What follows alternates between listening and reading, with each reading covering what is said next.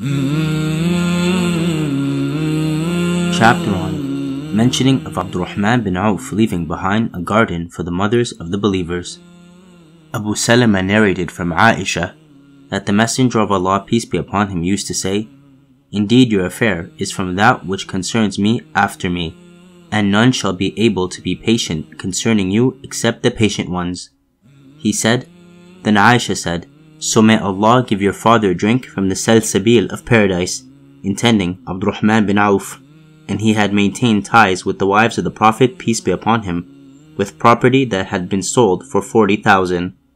This hadith is graded Hasan or good. Footnotes 1. The statement, "Indeed your affair is from that which concerns me after me," your here is feminine plural, indicating that it refers to the Prophet's, peace be upon him's wives. 2. Abu Salama is the son of Abdur-Rahman bin Auf. Comments.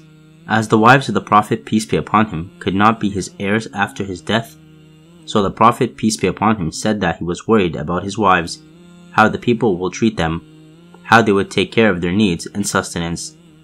So Abdur-Rahman bin Auf left a will of garden for the wives of the mothers of the believers.